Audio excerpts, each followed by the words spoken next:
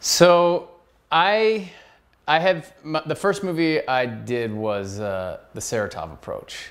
I produced the Saratov Approach, and I was the actor in it. I played other props, and that movie did really, really well. And it, it had so many fans that went out and saw it. So I said, you know what?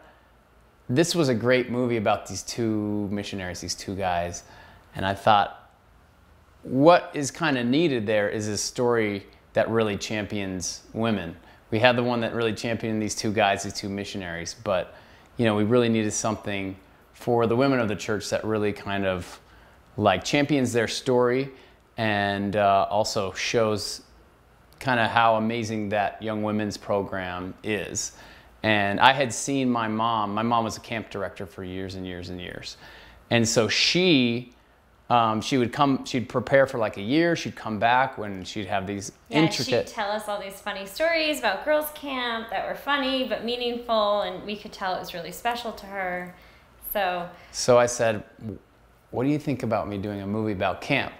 And she shook her head and said, no. She was worried that, we wouldn't do it justice, or we would make fun of it, or, we would just not treat it the right way. So... But I definitely said, you know what, I want to do this the right way. And I got Claire, and I got a supporting team of some amazing female producers, and they helped come up with the story with me. And so we had to make sure to get it right. And so we had a great team of women helping me, because I've never been to camp. But I knew this story had to be told.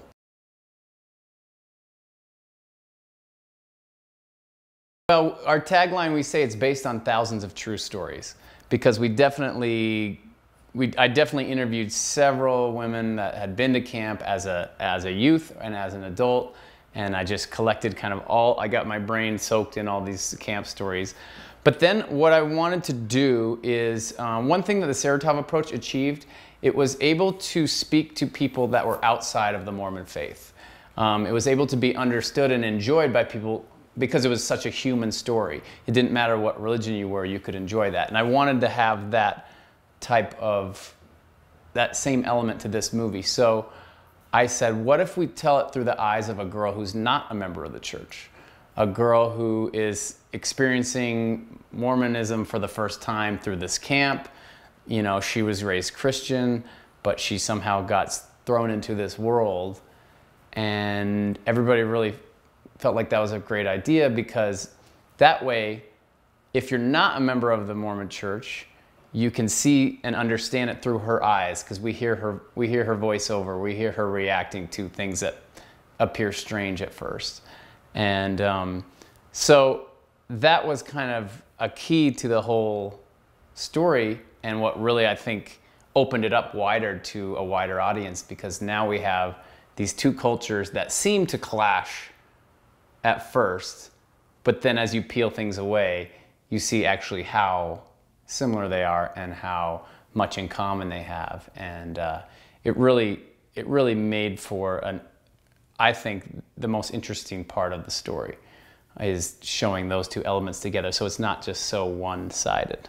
Yeah, well, it's just, we wanted to show a lot of the similarities between Mormonism and different Christian religions rather than the differences, which I think a lot of times that's what people focus on. And because I'm not a member and McLean is, and we're married, then we're very sensitive to that subject, and we always are asked, like, oh, isn't that hard? Isn't that difficult for you guys? And our answer is no, because people don't realize all the similarities, and just human stories are always the same. Like, we want the same things, and love and happiness and all that stuff. So it's hard if you don't respect the other one. It's hard right. if you don't try to understand where they're coming from.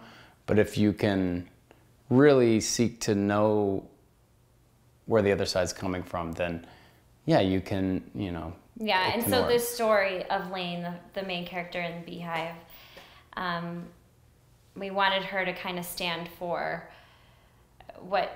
the differences, but then she learns that we're all similar in So, exactly. Yeah. Yeah, and the girls learn a great deal from her. Mm-hmm. I think sometimes as a member of the church, as an active member of the Mormon Church, we kind of get this feeling that, we're going on missions, we're doing all these things to help others. I think we feel like we have everything to teach and nothing to learn from other people. Whereas some of the most Christ-like examples and some of the most unselfishness I've seen in people comes from Claire's family, who was raised Catholic and have this deep love for the Savior and love for for Jesus, God, and the Scriptures. Like, I learned so much from them. So if we're not open to what other people can teach us, it can cause a rift between people. So in that story, both sides kind of learn from each other, and they're better for it.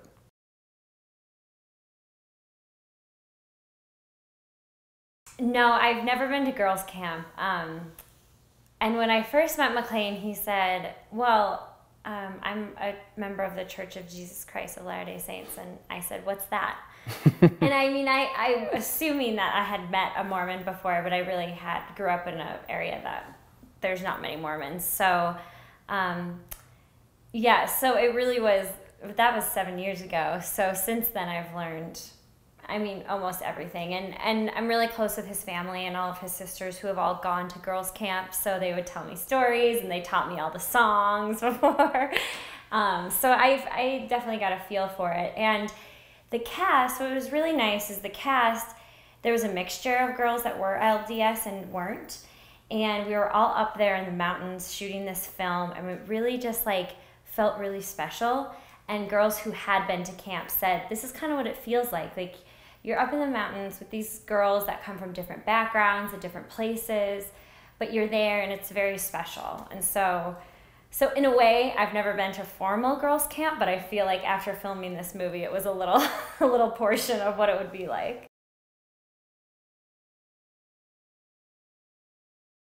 So, the reason is there's another character in the movie. Her name is Phoebe, and basically the way the way Lane goes to camp is she loses her father, and a year later her mom is getting remarried, and the guy she marries is this Mormon guy, and she doesn't know anything about them, and she's really nervous about it. So, and then they tell her when they're going on their honeymoon, she has to go stay with her new step cousins. And her new step-cousin is this 12-year-old Beehive Mormon girl who is totally anxious. She has a dog that's like her anxiety service animal, and she does not want to go to camp, and she's staying there with them. And they're not expecting her to go to camp, but she kind of takes pity on this new step-cousin of her, and she says, hey, will it help you if I go to camp with you? Like, she kind of, the first real example of sacrifice is her saying she doesn't want to go to camp, but she sees this young girl who is struggling and getting pressure from the leaders to go. And she's like, look, if I come with you, will that help? So she ends up staying and hanging out with the Beehive. This girl's the only Beehive. And so she says, look, I'll be a Beehive for the week. And so, hence the title, Once I Was a Beehive. It's one of those titles that some people, I don't know, once you see the movie, you really realize it's the perfect title.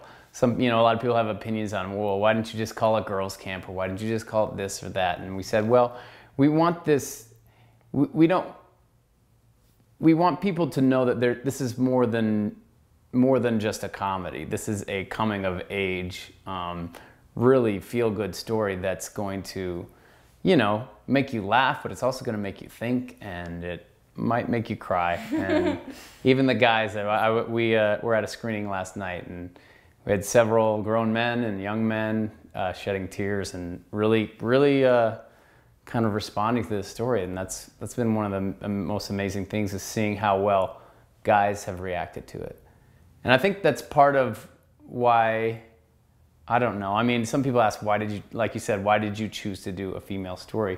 I think it was almost important to maybe have a guy's perspective on this story, because I was able to see everything from a more objective view and say, I think these are important keys to the story. And then when it comes out, that's why it is appealing to both guys and girls, because there's this male perspective on it too, but also, you know, this huge female perspective. And it's like, it really is like a unifying movie and story. Yeah, and I mean, like, females are the minority in the film industry, and it's funny because people keep saying, well, it's a girl story, it's a female story. I'm like, well, females go to guys' stories, movies all the time, but you don't call it that. You just go to the movie and it's usually about a guy, right? So it's been interesting. Like, we've seen people, you know, like a lot of guys not want to go see the film or resisting it. And then they'll write us, or they'll write on their blog, or even most of the reviewers have been male, and they'll say, I thought I was going to hate this movie, but I ended up loving it. And I think we want to change that. Like, I think you shouldn't think just because you're going to see a female story, a female-driven story, that you're not going to connect with it. So, like, both male and female have been connecting with the story. You know, that I chose to have the main character lose her father, and because I wanted her to be dealing with something, a crisis of faith. A crisis basically. of faith. It was to give her her crisis. You know, every hero in a story has something that happens to them that makes them question who they are and what they believe, and so that was her crisis of faith. And it was a good jumping off spot, because it gives us a reason as to why she would be going to this camp. You know, we didn't want this shoehorned kind of, we wanted an organic reason as to why she would go. And so kind of it made sense, like, oh, in what reality would this non-member girl be going if she didn't know anybody? And so it made for, like, oh, well, she's this fish out of water. She's plugged into this. And then it also helps with her, as she's looking back, you know, throughout, she's kind of thinking back on her time with her father. And the stories, she's helping the girls camp, because she used to go camping with her father all the time. And so her constant memory is helping her as she's helping the girls. And then they're also helping her deal with the grief. And so it just adds some more layers to the overall film, and it makes it feel more complete. And loss is something that most of us can, I mean, hopefully a lot of 16-year-olds, you know, haven't lost their parent. I know a lot have, but, you know, it's like a human emotion that we all deal with at different times in our life, and it always makes us question what we believe. I think usually, you know, it can either make you stronger in your faith, or it can make you move away from your faith for a time, or lose hope. And so it just seemed like the right thing to do with that character, to put her in that situation and have this poor girl who has to, you know, question everything she believes at such a young age. And but also such an important age, you know. I mean, it's like that time in life when you're just, everything's confusing, you know. And so, and one thing that's been really kind of, as producers and as filmmakers, that's been really gratifying is we've had so many people write on Facebook private messages and even public messages saying, you know, I lost my dad and not too long ago, and, you know, this movie helped me realize that there's more out there, and that, you know, like, to hear somebody say that this movie has helped touch them and help them deal with their own struggles, or helped a friend deal with their own struggles, like that really means a lot. Yeah. Especially when it's coming from, we get a lot from people that aren't members of the church, and saying, you know what, this has helped me understand my Mormon friends more. This has helped me, you know, understand the fact, hey, you guys are Christians like us. Like, you know, like little things like that make it all worth it as a filmmaker, to say, hey, it's not just something you forget about after an hour and a half at the movie theater. It's something people talk about, and that is kind of making a difference for people. And that's the best thing we could ever hope for.